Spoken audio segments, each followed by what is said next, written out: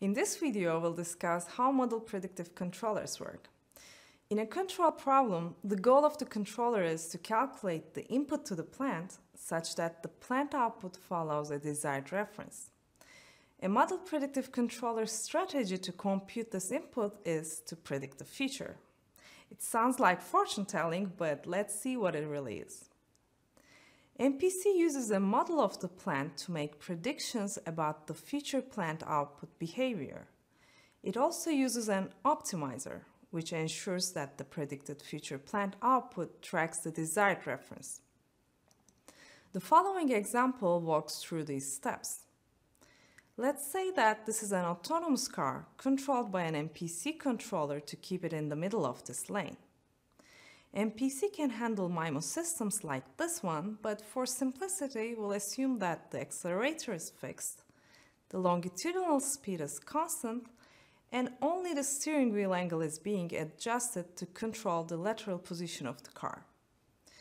We'll first focus on how the controller uses the car model, and later we'll discuss the optimizer.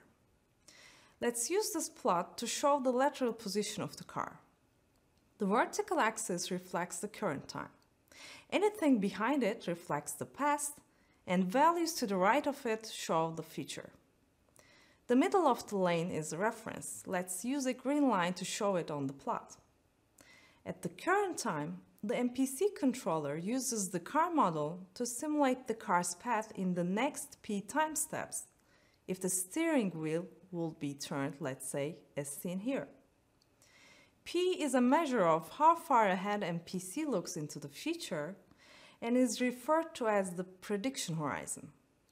It's often represented by the length of time into the future or the number of future time steps. The MPC controller needs to find the best predicted path that is the closest to the reference. So it simulates multiple future scenarios like this. However, it doesn't do these simulations in a random order. Instead, it does it in a systematic way. And this is where the optimizer comes into the picture. By solving an online optimization problem, the MPC controller tries to minimize the error between the reference and predicted path of the car. It also tries to minimize the change in the steering wheel angle from one time step to the next.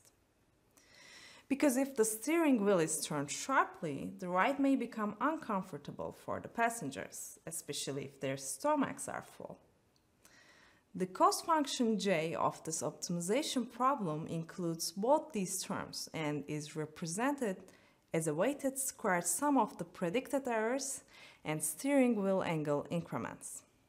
While minimizing this cost function, MPC also makes sure that the steering wheel angle and car's position stay within prescribed limits. These are referred to as constraints. For example, there is a limit on how far the steering wheel can be turned. Another constraint is on the car's position. In order to prevent accidents, the car is supposed to stay within the lane without going off the road. At the current time step, the MPC controller is solving the optimization problem over the prediction horizon while satisfying the constraints. The predicted path with the smallest j gives the optimal solution and therefore determines the optimal steering wheel angle sequence that will get the car as close as possible to the reference. At the current time step, MPC applies only the first step of this optimal sequence to the car and disregards the rest. Based on the applied steering wheel angle, the car travels some distance. At the next time step, the controller gets a new measurement of the car's lateral position. It might be slightly different than what the MPC controller has predicted before. This could be due to some unmeasured disturbance acting on the car. For example, it might be the wind or a slippery road surface.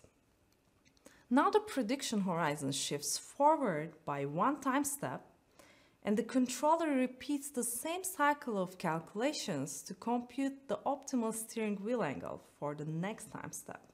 Because of the forward-moving nature of the prediction horizon, MPC is also referred to as receding horizon control. Here we've discussed MPC's working principles using the car example, but in textbooks you'll find generic terminology used for MPC. For example, the signals computed by the controller and sent to the plant are referred to as manipulated variables, whereas the plant outputs are called output variables. You may also notice a state estimator in the feedback diagram. In the car example, we assumed that the lateral position of the car can be measured. But if you cannot directly measure the states of a system, they can be estimated by a state estimator and fed back to the MPC controller. To find out more on state estimators, check out the Control Stack Talk series on Kalman filters. In this video, we've used the car example to demonstrate how MPC uses the car model and an optimizer to adjust steering wheel angles such that the car follows the desired reference. In the next video, we'll discuss MPC design parameters such as controller sample time, prediction and control horizons, constraints, and weights.